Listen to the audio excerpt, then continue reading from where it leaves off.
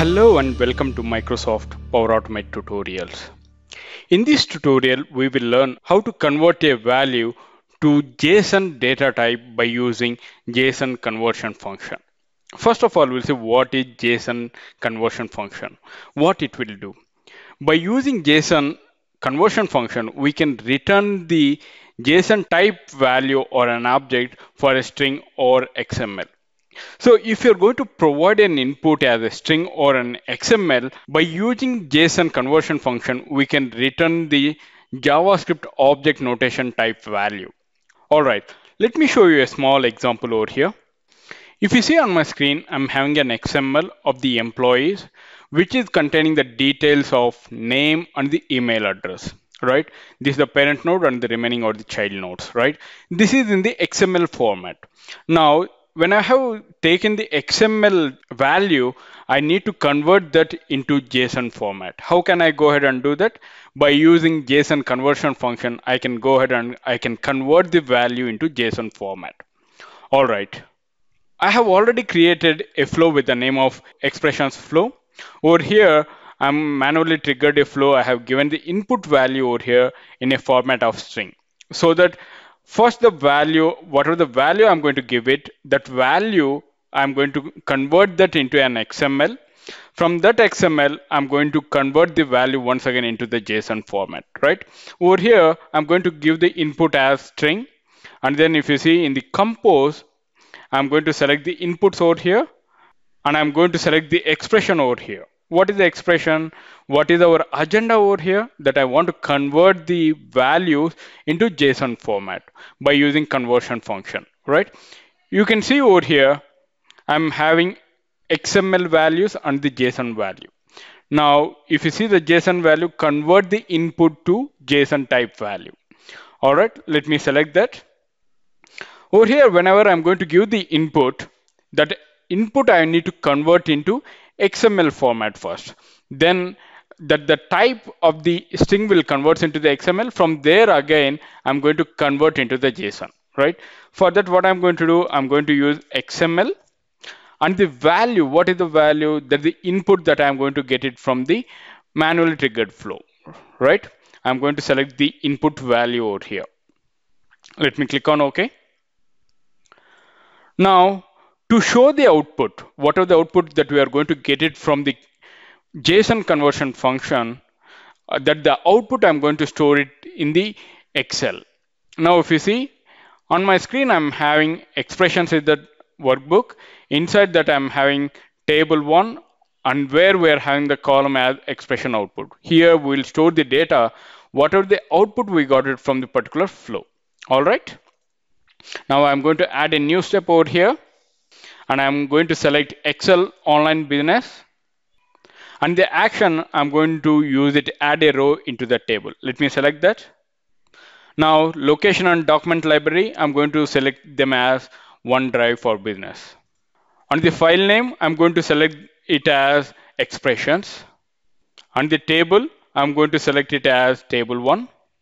And once I have selected the table 1, I need to provide the inputs over here at the expression output. What is the output that I need to provide? What are the outcome that are coming from the JSON conversion function? That output I will store it in the Excel. All right. Now, if you see, I'm having the outputs over here. Let me select that. Now, I'm going to save this flow by clicking on save. Now, our flow is ready to test it. Let's click on test.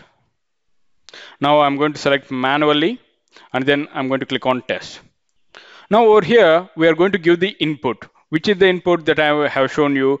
That is the input in the XML format, right? This is right now I'm going to give it in the string format so that it will convert first into the XML and from there to JSON, right? Now I have given the input value over here. All right, let's click on run flow. Now the flow has been executed successfully. Now we'll see the output first in the Excel file. Now if you see the output over here, the data has been converted into JSON format. Let me select that first.